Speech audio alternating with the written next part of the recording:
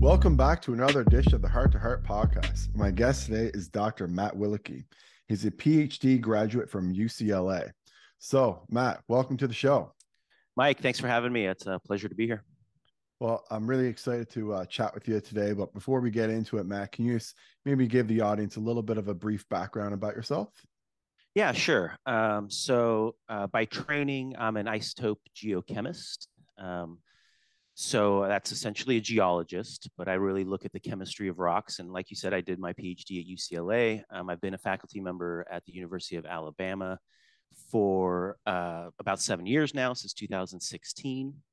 And my research is on things like early Earth and the origin of life.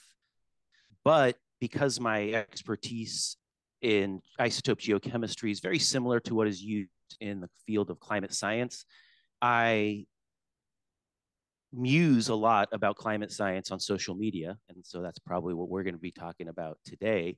And I feel that because I don't have any skin in the game, I'm not working with fossil fuel industry folks. I don't work in climate science per se. I can take an objective look, and so I like to discuss things a little bit outside my research, in the public sphere. Okay, excellent. Well, I think a lot of people, definitely appreciate that because, obviously, throughout COVID, there's been a lot of, misinformation that's gone on. There's numerous things that I can list off, but just for instance, the new bivalent booster that's been released, pretty recently, over the last few months, just came out. A couple new studies show that actually has no extra protection over the previous standard mRNA vaccines. And, we know lockdowns, there's a million things that have happened, and that have been said publicly that came out to not be true or to be completely false, and sometimes even the opposite, and certainly harmful in a lot of ways as well. When it comes to climate change, I think that people want to avoid those same mistakes. We don't want to be doing things that we don't have to do if the science isn't there. And so I think that a lot of people now, they fear that, the way that the government and certain organizations use COVID as kind of a weapon to, instill fear in people and to create these lockdowns and just to, create a lot of havoc over a lot of people's lives. People are, skeptical now of climate and what that is actually going to do, and if the government is then going to kind of use climate to impose new rules, new mandates, and these kind of things. And so is that, Matt, kind of the reason why you focus or are looking at climate change now, or interested in climate change, or what was your why did you get into it in the first place? Yeah, so I pretty much entered into this argument from speaking to my students. And as you said, I see a lot of overlaps with COVID and the climate debate as it's portrayed, online and things like that. But I really started to get attracted to this by speaking to students. And I think during COVID, the virtual learning was a disaster. But one thing that it helped was it kind of opened up students to discuss more things with faculty. I think they felt maybe a little more comfortable. They're in their pajamas, they're in their dorm room. Everybody's left the Zoom, the lecture's over, but I hang around and answer some questions. And so we would start discussing things that kind of went off topic from science. And I have, two young children. I have a 5 and 7 year old. And so I commonly would ask folks, are you planning on having children? Like, what's your future? What do you plan on doing with your career? And just kind of questions that maybe I didn't really ask before when I was just when I wasn't a father. I didn't really think about that. We just focused on the science, but kind of, becoming a father kind of opened my eyes to thinking about, well, what do these kids plan on doing in their lives and in the future? And I started thinking about that more. And what I noticed was that these children I mean, these aren't kids. These are young adults. These young adults are essentially being stripped of hope. They were so demoralized. I mean, multiple students told me that although they felt like they were going to have children their whole life, they don't see that happening in their future anymore. They think that they would feel guilty if they brought a child into this world because the world isn't going to be around for many more years. And there's going to be this collapse. And I just saw the mental toll that it was taking. Now, obviously, COVID was adding to that. But I started to really kind of think about this, like, what is the benefit of telling people there is a crisis and an emergency, and what are the drawbacks? And I was clearly seeing what the drawbacks were on terms of the mental health. And so I wanted to kind of investigate it and start to look for myself. And as I started to kind of wade into this field, it's very murky. It's very, I mean, people are very passionate about this. So the minute you say something or start asking questions, you become a heretic essentially. But as I started to explore the most up to date science in climate science, what I noticed was that by my metrics or by any metrics, I'm an analytical chemist, so I needed to kind of assign a metric to it. And by any metric that I was assigning, I couldn't find compelling evidence that we were in a climate emergency or a climate crisis, even though we were shoving this stuff down these young people's throats and it was clearly having an effect on them. And so I just started to discuss it a little bit online. I asked them right away what their favorite social media was, and they said TikTok.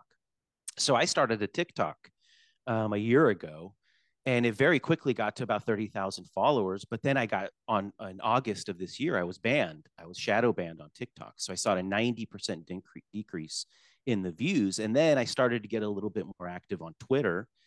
Um, but I just wanted to reach young people and show them, look, the data that's out there, at least in my mind, is not compelling evidence that we are in a crisis or emergency. There are problems. We have to fix things. There's definitely going to be challenges in the future. By no means should we just be, taking our planet for granted. But at the same time, we shouldn't be claiming that the planet is going to end in 8 or 12 years. I mean, there's literally a clock somewhere on the side of a building that's ticking down numbers from like 8 years from now where the planet's supposed to end. And these young people see this. They don't go and dig into the science. They see these headlines and how the media portrays this and basically catastrophizes this and manipulates the data. And it's just taking a huge toll on them. And so I really started to speak out. And before I knew it, folks like Jordan Peterson had retweeted things. And so it got a little bigger than I ever kind of expected. But, if I could just ease some of these young folks' minds, I think it's worth it, even though, we can talk about what possible career implications speaking out against something like this has.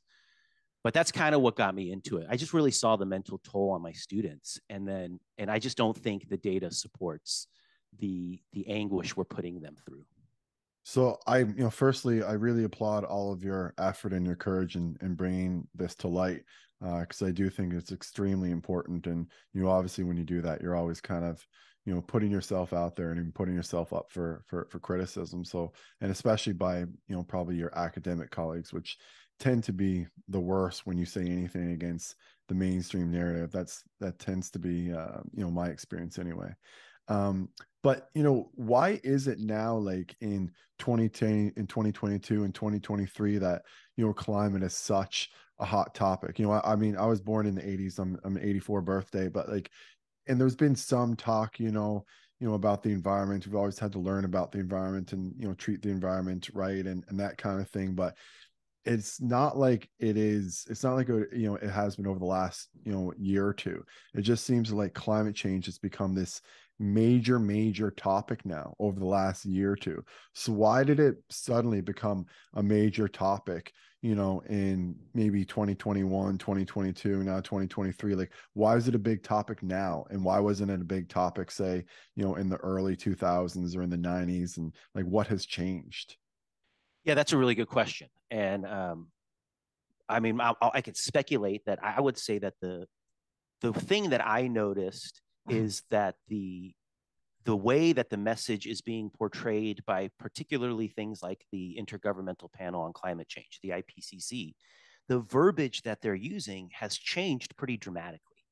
And I think it's on purpose. It used to be that the claims were, the future can be troublesome. We have to be careful. We're predicting that we may have these things occurring in the near future, so we should start adjusting our policies now.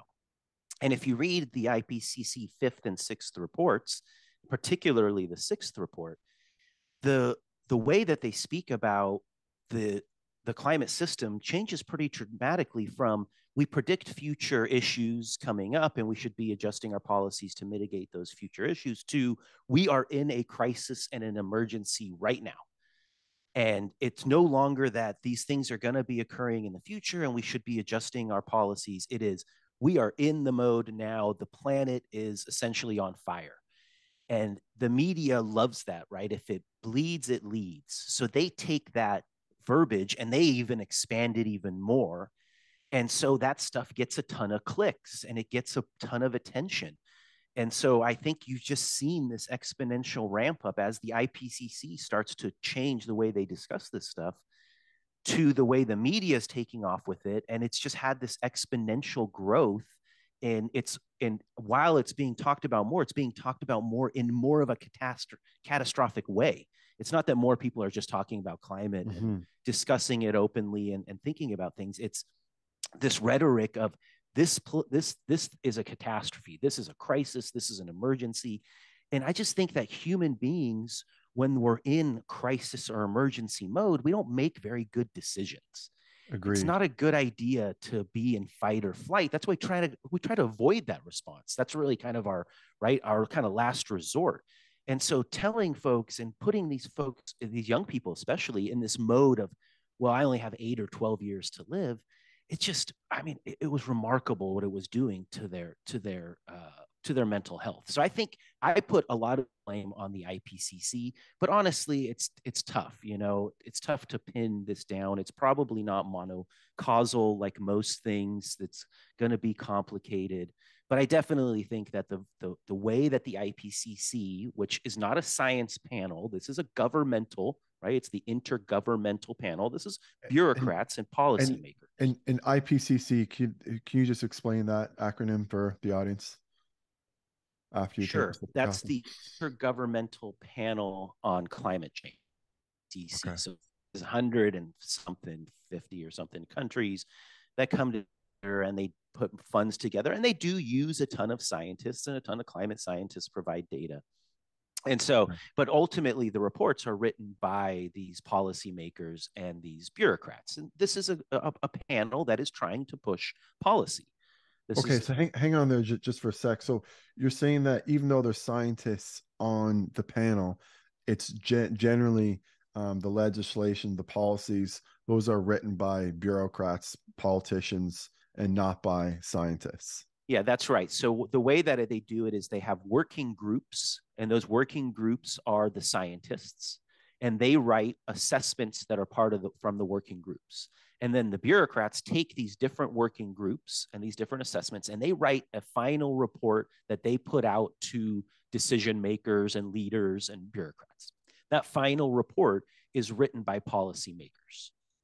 They are taking the scientific input from the scientists, but there's been multiple times that scientists have removed themselves from the final report because the data that was being presented in the final report was being manipulated in order to, or at least discussed in a manner that I don't think anybody's really fudging numbers, but you know, you can do statistical tricks and you can play with figures. You can make things appear more catastrophic than they are. And so Yeah. multiple times scientists have removed their names from the final report because they said the final report didn't actually follow the working assessment that was written directly by the scientists. And that happens in the pharmaceutical companies as well. So what happens there is that a pharmaceutical company will do a study, and then they will review the study internally. And I'm not sure exactly what they do to the data, but they certainly always want to make it more favorable to their outcome. And then they have scientists peer review it then, which means that those scientists are not necessarily peer reviewing the raw data. They're peer reviewing the data that was given to them from the pharmaceutical company that has likely been altered by the time that it gets there. So I kind of see a little bit of a parallel between the pharmaceutical companies and climate and what's going on now, because it seems like with the IPCC you have again these scientists that are on board that are doing good research, and then their research then gets passed along to a politician or someone else in the chain, and then that politician basically is going to take that science and push it to whatever outcome they're trying to get, or whatever is favorable for them. So seems to be very, very unethical. it doesn't seem to be like we're getting the best information possible. It seems to me like we're getting the information that the people from, or our select few individuals from the IPCC want us to get.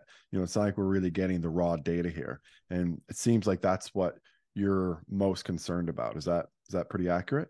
Yeah, that's pretty accurate. And I think one to add to that just a bit, I'm also concerned that the earth science community is not speaking out more. And I Mm-hmm. can see that, Mm-hmm. it's like, oh, yeah, well, they're catastrophizing it a little, but the ends justify the means, because if this really is a crisis, it's okay if we play a little fast and loose with the data, because, we really need to change these people's policies, because what if this is all correct? And I would argue that scientific integrity is more important than that, because Mm-hmm. climate change is a problem. We're going to face another problem at some point.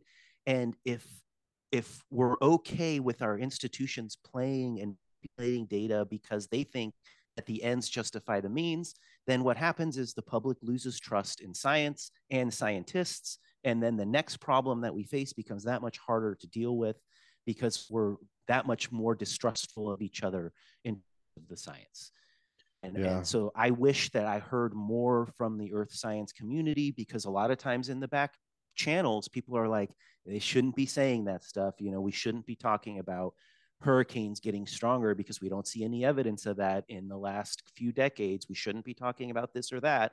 But I'm not going to stick my neck out, because ultimately this is just going to bring more funding in and people are going to care more. So it's okay that that we're playing a little loose with the data. Yeah, instilling fear in others is not a good thing. And like you said earlier, when you are in a fearful state or when you're in fight or flight, you don't make good decisions, and we know that there's even science behind that, because once you're in this kind of fight or flight state, your amygdala is just firing like crazy. And then your prefrontal cortex, which is your smart brain, which does all of your executive function and that kind of thing, it's not able to function properly when you're in this fight or flight mode. So, you're right. You literally can't think straight when you are in a fight or flight mode. And unfortunately, this message that we're, giving to young people today and to older people as well, is probably inducing that sort of fight or flight response, which is definitely, interfering with their overall critical thinking and their, abilities to evaluate data, which is, obviously very, very concerning. And then for sure, I agree with you, and I can certainly relate in many ways to your kind of frustrations with some of your colleagues not speaking out.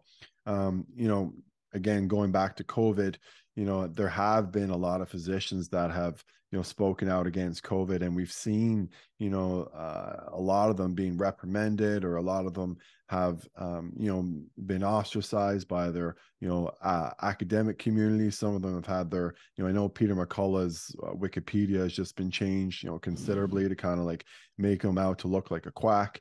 And so there are repercussions in saying something against this. So I think that's a extremely important point, because there's probably lots of people that are listening to this and they're saying, well, 99 times out of 100 I hear that fossil fuels are dangerous, we need to get rid of them, and that the climate change that's coming is going to be horrific.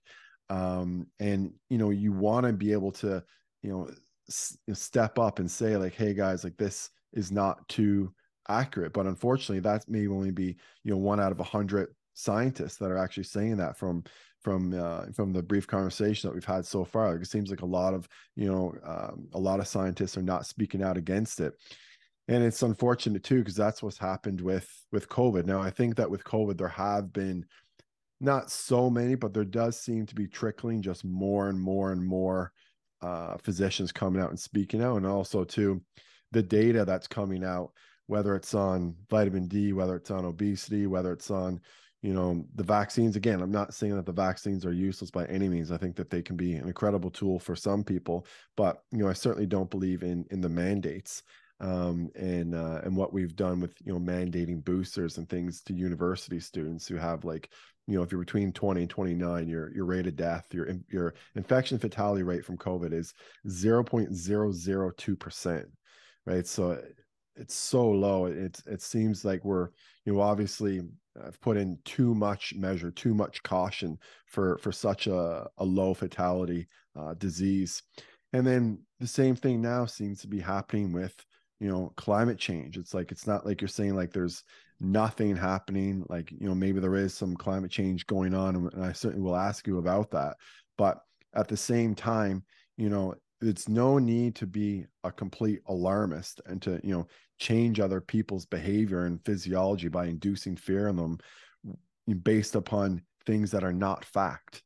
If it was based upon fact, it'd be different, but it seems like this is not based upon fact. And the only way that we can probably change people's opinions is by having, conversations like this. And hopefully you can inspire, some of your other colleagues too, to kind of step up and speak out in the future. And I hope that they do. Yeah, I agree. Ironically, I think that a lot of times putting folks into these states has the exact opposite effect that you intended to.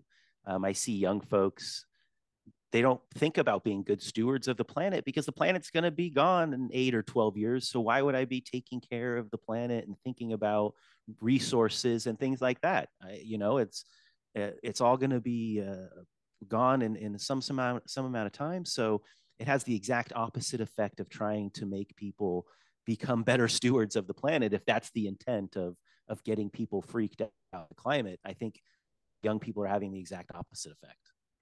And one question that I wanted to ask you about today was, and I know this will, take some time to answer, but it's, how does the climate change? Because when you look back at history, and again, I'm not an expert on this subject, but when you look back at history, obviously there's been some, major climate changes before with like the ice age and this type of thing. And, we didn't have or the causes that we're kind of citing now for climate change, from my understanding, didn't exist back then. There was something else that was going on. It wasn't, this industrial complex that kind of, messed everything up, and, overpopulation of people. So, how much of climate change is just attributed to the planet and how that evolves over time, and how much is actually contributed to humans?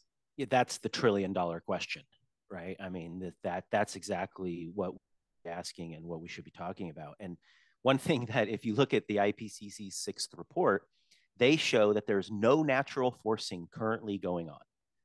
And that would imply to folks that read that if we stopped anthropogenic forcing, meaning if we stopped emitting CO2 and greenhouse gases, that the climate would just be stable. And if we look at the geologic record, we see that the climate's never been stable. Hang on just one Long, second though. So yeah, they're basically attributing then 100% of the change to what humans have done. that's right. And They actually even more. it's They attribute insane. 130% of heating from greenhouse gases, but then they attribute 30% cooling because of the pollution that we put up into the atmosphere. But 100% of the warming is essentially from anthropogenic forcing. And there is no natural forcing occurring, which to me would imply that if I looked into the geologic record, I should see a stable climate before humans were around and emitting greenhouse gases. And we don't see that at all. In fact, we see dramatic shifts in climate in the vast majority of the Phanerozoic. So that's what I like to talk about. So the Phanerozoic is the last 550 million years. And this is the time of what we call visible life. So Phanero means visible, zoic means life. So this is the time when life on the planet evolved hard parts, where we had, claws and teeth and bones, because those are much easier to fossilize, and we can actually see those in the geologic record, as opposed to things that are soft-bodied organisms like jellyfish or something, for example. Those are very difficult to fossilize. And if you look at the Phanerozoic, this time of life explosions on the planet, the vast majority, something like 80 something percent, was significantly warmer than it is today, on the order of 5-8 degrees Celsius. The seas are on the order of something like 100 meters higher. And so to think that because we evolved cities in the last few thousand years and we built some cities along coasts, that all of a sudden now Mother Nature will stop changing the climate so that we're not inconvenienced is, to me, remarkably, naive. The planet doesn't care that we're all here and that we built some cities along the coasts. the natural changes in the climate are going to continue to happen. Humans are going to influence the environment for sure, but to think that we're going to sell people that the climate scientists, the thousands of the most renowned climate scientists that work for the IPCC suggest that if there was no anthropogenic forcing that the climate would be stable is absurd. The climate will never be stable, whether we're here or not. It wasn't stable before we got here. It won't be stable long after we're gone. That's why when we teach this course at the University of Alabama, we call our introduction to Earth science course is an intro to a dynamic planet. And the definition of dynamic is always changing, right? And so this is a beautiful system. It's the reason that life is allowed to exist on the planet is because of all this change. All this change helps to open up certain environmental niches. It drives natural selection. This is the reason that complex life exists on the planet. To think that now we're going to stop the climate from changing, absurd. Yeah, that's well, a couple really important points I think you made there, but the most important one that I heard anyway is that so there's been other periods when obviously there's been, significantly less people on the planet, basically no industrial complex, and we've had 5 to 8 degree temperatures higher than they are now, and we've had sea levels 100 meters higher than we are right now. For the vast majority of the last 550 million years. The vast majority. Okay. Yep. So I mean, one interesting point is where we find most of our coal deposits. So something that you'll hear a lot of times is the climate's going to really affect how we can grow crops and plants and yields. And you're going to see all this massive extinction events and things. When we look at in the geologic record, one interesting thing is where we find coal. So Alabama has a lot of coal deposits. Where we find these coal deposits, the time period of the rock formations is what we call the Carboniferous. It's a time period that existed on the order of about 400 million years ago. We call it the Carboniferous is because there was so much plant matter on the surface of the earth that we made all these coal deposits. And coal is essentially just a bunch of plants that have been compressed down and solidified into this, sedimentary rock that you can burn in a furnace and produce energy. And there's so much of that. So that's a time period where plants were the most successful on the planet. The average atmospheric CO2 concentration at that time was 1,600 ppm. That's 4 times what we see today. And that was the time period where plants were the most successful ever in history of our planet. So the claim that our CO2 is changing into things that we've never seen, or that the CO2 levels are becoming so high that the planet won't be able to handle it, just isn't supported by the geologic record, because these events have happened many times. There was no runaway greenhouse effect. There was no major die-off when the CO2 was 4 times higher. In fact, the plants loved it. It's what they use for their respiration, right? So if there's more CO2, they can build more leaves, they can grow faster. And so this whole claim that CO2 is some crazy pollutant just doesn't seem to be supported in the geologic record. So say then if all of a sudden tomorrow, our CO2 was 4 times what it is today. Just say, hypothetically that happened. What would you expect to happen? Like, would that have any devastating consequences on the planet? So that's an interesting question. I think that rate of change is important. So doing this in a day may have some pretty detrimental effects, but stretching that out over some amount of time doesn't seem that the earth really, the plants and the animals on the earth at that time did fine. Yeah. They did great. And so it just doesn't seem to. Now, the rate of change is important, though. So let's not, Okay. I don't want to neglect that. How fast these things change is important. But we know that the geologic history is kind of stochastic, where we have these crazy events that happen. A meteorite comes and whacks into the planet, or a super volcano goes off. And yeah, there's effects, there's environmental effects. Sometimes we lose some of the life on the planet. Even times there's sometimes mass extinctions with a meteorite impact, for example.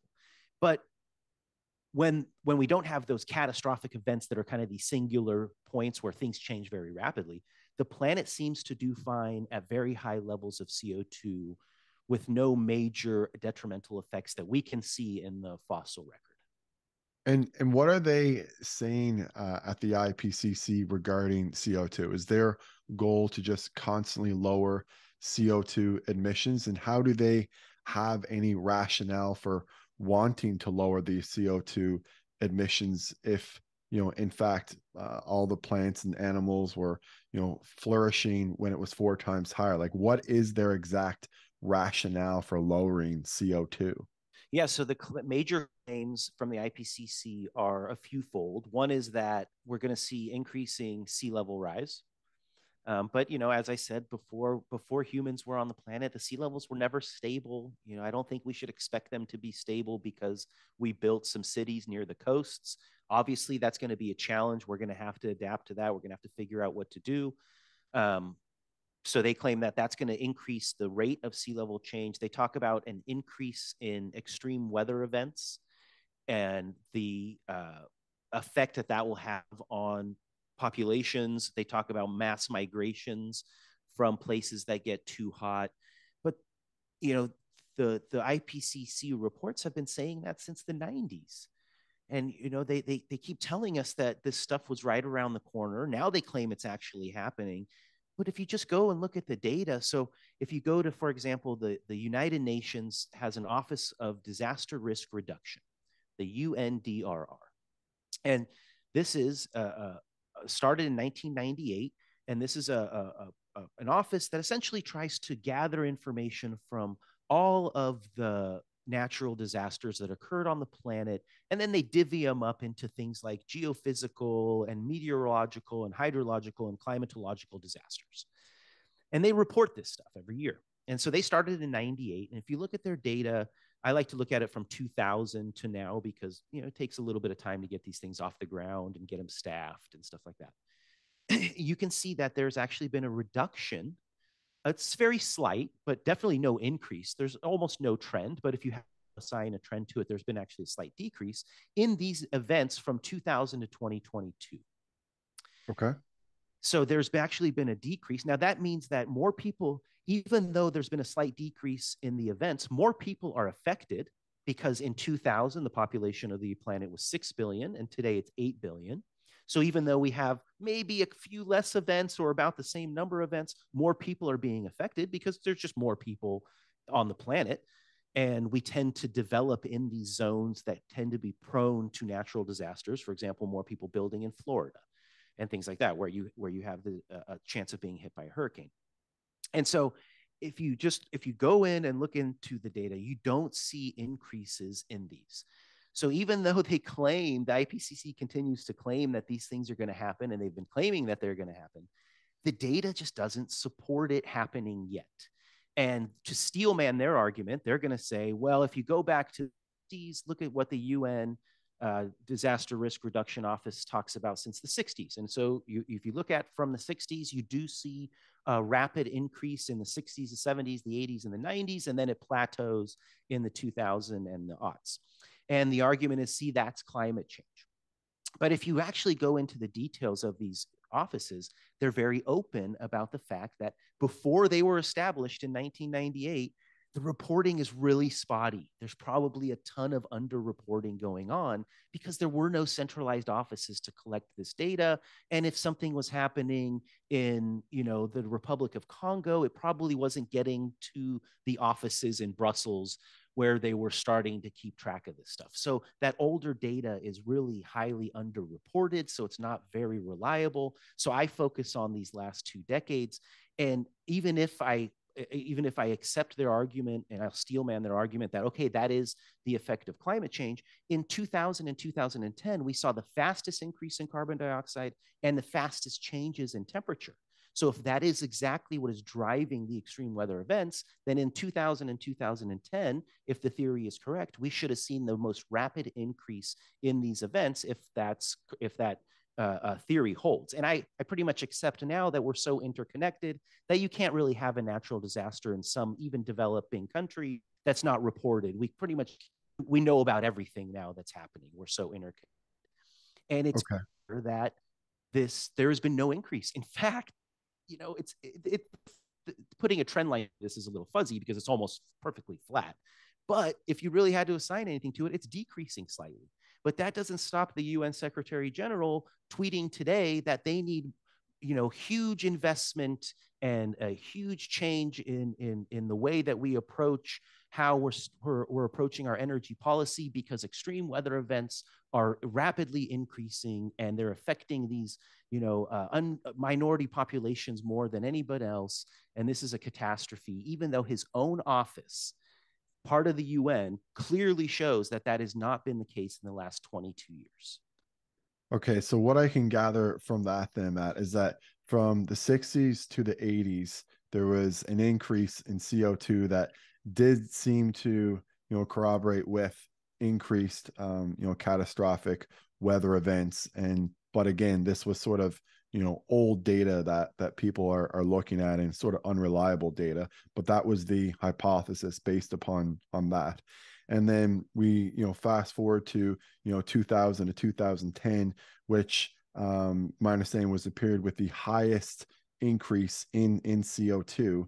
And yet during that time, we didn't have an increase in catastrophic events, or like you said, if you had to look at, one way or the other, there was actually potentially even a slight decrease. It sounds like a maybe, we say clinically insignificant decrease in medicine a lot. So probably something, to that effect in the climate change. So that should, in many ways, completely, nullify the hypothesis based upon the 60s to the 80s that increases in CO2 lead to increased catastrophic events. And then the other point that I want to make too is that, you mentioned at some point that, the population changes from, obviously has changed from 2000 to 2023. We're at 6 billion in 2000. We're at around 8 billion now. So I could easily just see like, headlines kind of saying like, it's affecting, 25%,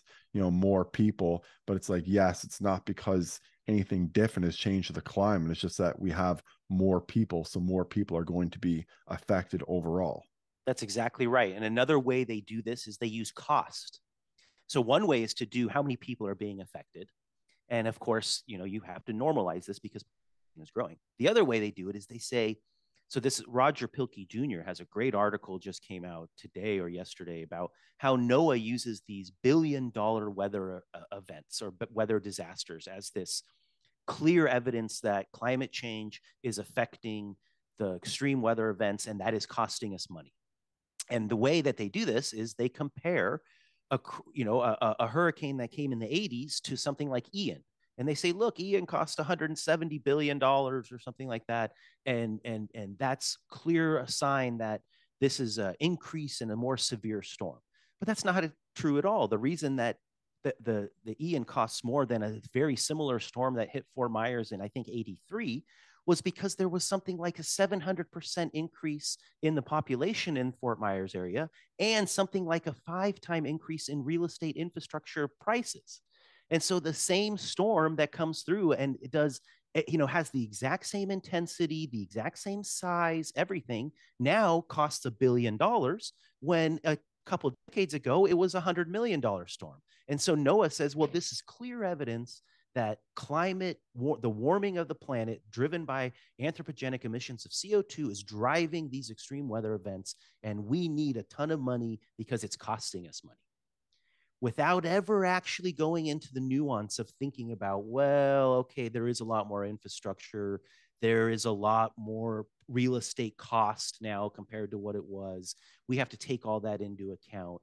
And they refuse to do that because when they do that, it looks like essentially a flat line. And then that nullifies the argument that this is all getting worse. And if things aren't getting worse, if we're not in a catastrophe or in a crisis or emergency, is there really a need for the International Government Panel or Intergovernmental Panel on Climate Change? Is there really a need for the UN Office of Disaster Risk Reduction? Right? If these things aren't increasing, how are they going to get more funding? So they have a huge incentive to make it appear as though these things are increasing, even though the data that they present themselves doesn't show these things increasing.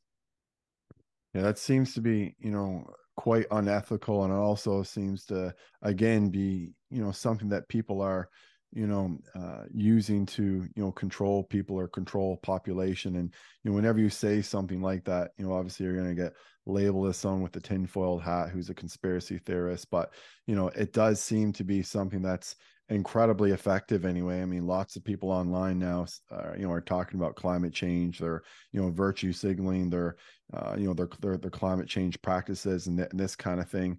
And I don't really see that changing too much unless we have more conversations like this.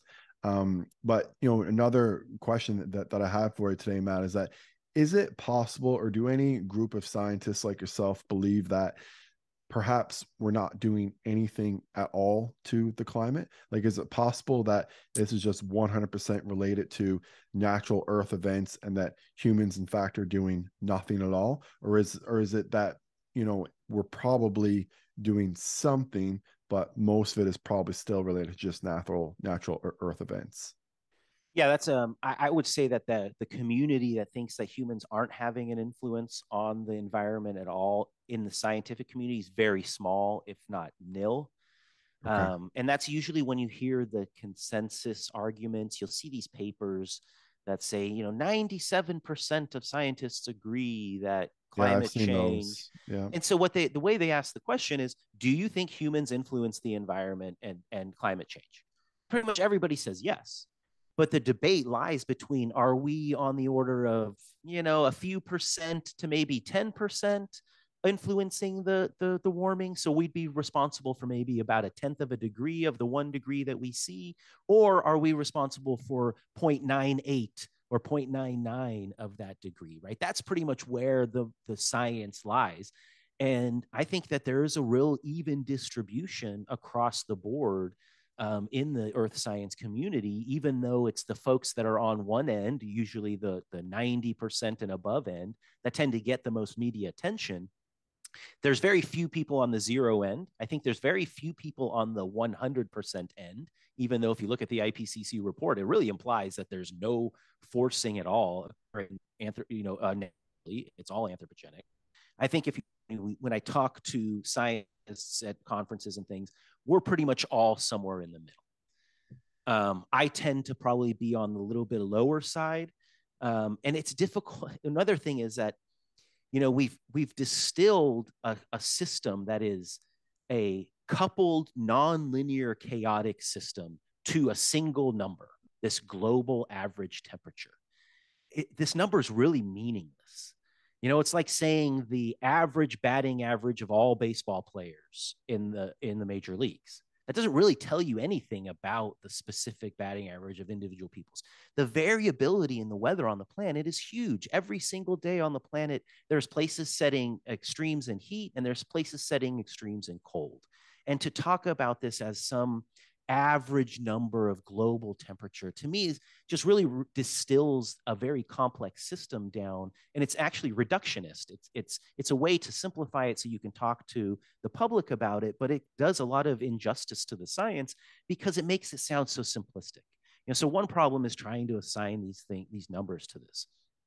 So the fact that this is a coupled nonlinear chaotic system. So let's just go through that. So coupled meaning that there's multiple equations that will define the system. So there's multiple independent variables and multiple dependent variables, and they each have different effects on each other. And so you have all these complex equations that affect each other when you're trying to explain this thing, right? In science, we'd love to explain a phenomenon with a nice single clean equation, E equals MC squared.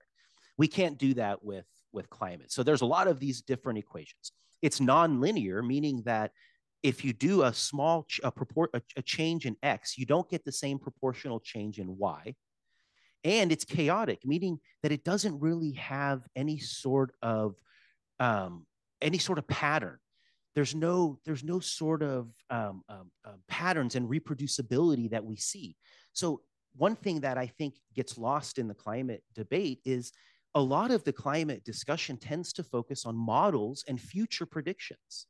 The IPCC freely admits, and the UN freely publishes this data that shows that these things aren't increasing yet, But then they go into this modeling, right? And so that's kind of what separates, I think, climate from a lot of other sciences. Is climate's really trying to predict the future. This orb, it's like this oracle, and we're trying to make these huge predictions in the future that are affect and really drive our policy decisions today. And to try to do that in a coupled, nonlinear, chaotic system is really almost impossible. These things are essentially undeterministic. And the IPCC admits that. They say that the models can never actually predict the exact state of a future climate system. So what they do is they do ensembles of models, and then that can give them a better idea of what the future will look like. But if there is no pattern in the data before, it makes predicting the future very difficult, because the way these models work is they usually look for patterns in the data, and that lets you narrow the parameter space of future possibilities down, and then you have a better chance of predicting what the future would look like. But this system is so complex that we just can't do that. Yeah, and it sounds like, that's what they tried to do in the 60s and 80s, is they had, this correlation again between, CO2 and catastrophic weather events. And then, based on that, they likely did some modeling or made some, hypothesis about, this is what's going to happen in the future. And then, even if now that they have the data from, 2000 to 2010, they're still, going with that data, which is, to me, silly, unscientific, and it's not good for anyone. It's not good for the scientists. It's not good for people. So, I think that absolutely needs to change. I know we only have about 10 minutes or so left, and I have one important question I think that I wanted to ask you was, so what are we doing wrong, if anything, with the climate? Like, what positive things are humans doing that actually is making a difference for the climate and for our future? And, what things are we doing wrong that is negatively affecting the future? So, yeah, I think that if you look at, for example, developing countries, now, China and India we're gonna kind of leave out of this talk right now, because they're still kind of in the process. So they're making some of the mistakes we made a long time ago. But if you look at developing countries, Western Europe, US, you can see a dramatic reduction in pollution. We're doing a really good job of cleaning up the air and cleaning up our environment. That's twofold. Partly that's because what we've done is we've outsourced all our manufacturing to places like China and India. So we don't have those polluting industries anymore because we don't manufacture that stuff. But partly that's because we're doing a lot of mitigation at the source. It's a lot easier to control the pollution at the source, put scrubbers in the smokestacks, for example, than trying to get it out once it's gotten into the environment. And so we've done really good. We've made huge strides in cleaning up our rivers, cleaning up our coastlines, protecting our species. I think habitat destruction is a much bigger problem than a couple degrees of warming, personally. This is one of the reasons I would argue that solar and wind, although they're great for local applications and rural applications, they have a lot of great benefits in certain applications. They're never going to become the societal baseload for our energy, because the footprint they would require is huge.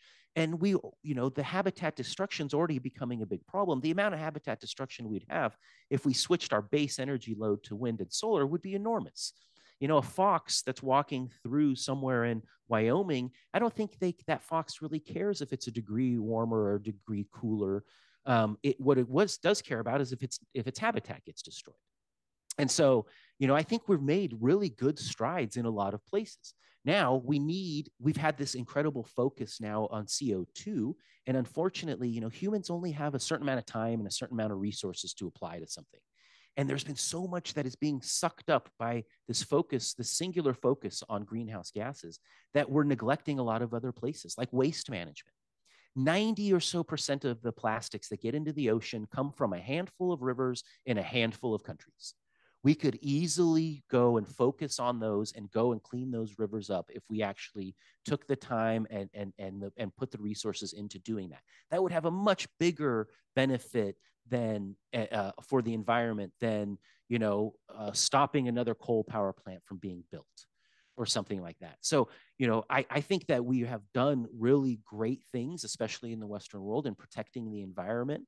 We still have a lot to do because we consume a lot. Nothing is free. We can't live on the planet having an effect. We require raw materials to have a certain standard of living. We want to mitigate those as much as possible. We seem to have been doing a really good job. And now developing countries kind of have to get a pass because as you grow, it's messy. Growing is messy and modernizing is messy. And so if you look at China and India, they're really what's driving now the growth in greenhouse gases. The Western Europe and the US, we've dropped 20, 30, 40% in some European countries. But if you look at the global number is going up, and it's going up faster than it ever went up before, right? Because we're not really stopping CO2 emissions. We're just moving those CO2 emissions from Western Europe and the US and kind of shifting them over to China and India because they're producing all of our things. But if we were serious about this, I think we could focus on things like nuclear energy. It's remarkable to me that the same folks that are yelling at the top of their lungs that the planet is in a crisis and an emergency mode refuse to even consider the plentiful energy we could get from nuclear energy, which is carbon free. Yes, there are issues. We have to figure out how to deal with the waste. France does it great. They reprocess their fuel. It's 80% or so nuclear. It's a carbon free, it's a small footprint. It doesn't take this huge solar farm to produce tons of power. So we have solutions, but it seems as though the debate has already picked which solutions are the only ones that are available, or are the correct ones. And then there's solutions that are somehow the incorrect ones. And we can't even offer solutions because, of nuclear energy, because that's not the right solution. And so I really do think we've done a really good job. I think we have a lot of room to grow. I think that focusing on things like waste management, sanitation, 2.1 billion people on the planet don't have access to clean drinking water at their premises. Those folks need water before they're going to start really considering, what type of energy they're using and whether or not what their carbon footprint is, right? Yeah, So 100%. We need priorities. Yeah, I mean, if you can't access clean water, I imagine one of the last things on your mind is climate change, and if I'm using the appropriate energy for whatever they're trying to do at that particular time. I know we only have a couple minutes left, and this is completely off topic, but it's just what you said at the beginning of the show, being that you're interested in the origins of human species. A lot of people have been watching the Netflix documentary that Graham Hancock did. Just wondering if you had a look at it, and what are your thoughts on it? I'm not familiar with it. What's it called? So basically, I forget what it's actually called now, but his whole thing is that like things like the pyramids, for example, he questions whether or not the Egyptians actually built the pyramids. Like his kind of thing is like, maybe what happened is that there was like a super civilization here, Oh yes, that was kind of like way beyond us. They created this stuff, and then when there was an ice age or whatever happened, everything got left out, and then what's going to be left? Just some stone or whatever is left around, right? So that's his thing is like, that's why we can't explain Stonehenge. That's why we can't that's why he thinks that the pyramids were not built by the Egyptians. So again, I know this is completely off topic, and I don't want you to didn't want to put you on the spot too hard, but I was curious about your thoughts on that kind of particular theory, and I can certainly have you back on another time, as we can maybe get into some non-climate change stuff a little bit more. There is some crazy theories that have to do with things like the Younger Dryas event and these past civilizations, these impact hypothesis that there was these comet impacts and things. I haven't really watched that one, but one thing I can mention is that the pyramids, which are something like 5,000, on the order of 5,000 years old, they were built during a time period that we know as the Holocene climate maximum. So this is right around 6,000 years ago, and this is a time period where the temperatures were about equal as they are today.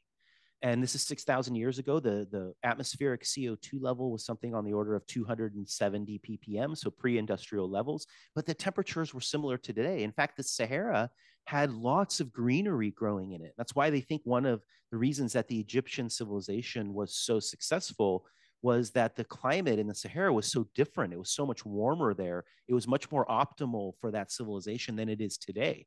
And we always kind of think of warming as being this bad thing, this thing that's gonna really, you know, make life harder on us. And I think one thing that we neglect to think about is that there's a lot of benefits with a warming planet. There's obviously going to be places that are going to get warmer, and that's going to be a problem. And that's, you know, it's never going to be 100% one or the other. But I find it very interesting that the pyramids were built at a time period that appears to be very different than it is today, in the Sahara. Much warmer, much more humid, not the desert environment that we see today. And I also wanted to touch on, oh, now I lost my train of thought. One thing, so because of that Holocene optimum, so that this time period about 6,000 years ago that was much warmer, I argue that because that occurred at pre-industrial levels of CO2, we shouldn't really have an expectation of temperature changing dramatically if we lowered atmospheric CO2 back to pre-industrial levels, because just 6,000 years ago, we see that at those levels, the temperatures were about the same as they are today. And so if the effect that the IPCC wants is to reduce fossil fuel consumption, which lowers the atmospheric CO2 because that will lower temperature, I don't know if the recent geologic record supports that should be an expected response that we should see in the global temperature. Well, appreciate your thoughts on that a lot, Matt. And unfortunately, we are out of time. But can you tell the audience where they can follow you on Twitter, where they can follow any of your work online? Yeah, so you can go to my website, MatthewWielicki.com, or I'm at Matthew Wielicki on Twitter. So that's usually where I have discussions with people. And I appreciate people challenging me. I'm all for keeping this discussion open. You know, I try to avoid the ad hominem attacks, and I don't make it personal. I have kids. I want the planet to be as successful as possible in the future, right? I'm not Mr. Burns sitting back here like planning the end of civilization. And so I think we should have these open discussions. I think they're healthy, and they can be, we can agree to disagree, and we can come to some conclusions and disagree on others. And it's, you know, I don't think we should personalize this. So I appreciate you having me on and keeping this stuff in an open debate. Well, thank you so much again for coming on. You know, I really do appreciate it. I think you shared a lot of really important knowledge today. And for everyone listening, I'll be back again with another episode next week.